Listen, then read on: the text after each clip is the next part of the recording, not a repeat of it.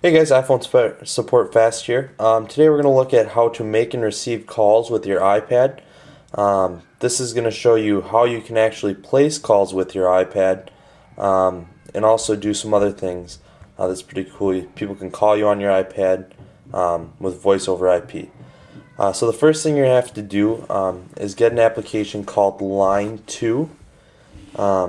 It's an app that will allow you to do voice over IP. I do believe it's 99 cents in the App Store, so you can pick it up there.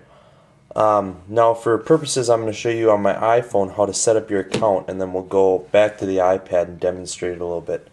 But here's line 2 right here, so we're going to click line 2, and it's going to pull up like this. Now what you're going to do is you're going to do get a new number. It's the top option.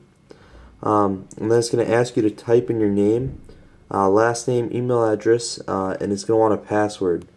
What you're going to do then is you're going to hit the next key, and when you hit the next key, then it is going to let you select a region, and you can actually select a phone number that's in your area.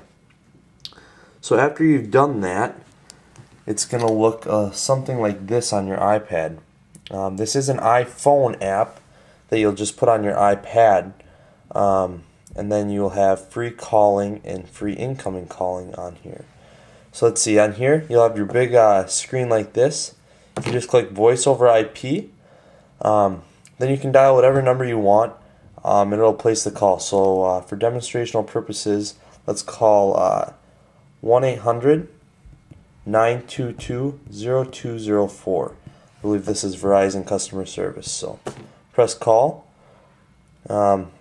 And it's placing the call right now, and as you can see, it's dialing. So that's how you make calls on the iPad. When you set up your account, it'll give you a number. That'll be the number that people can call you on. The application will have to be running when to receive calls, but other than that, that's how you make calls with the iPad. Thanks, iPhone Support Fast. Thanks for watching.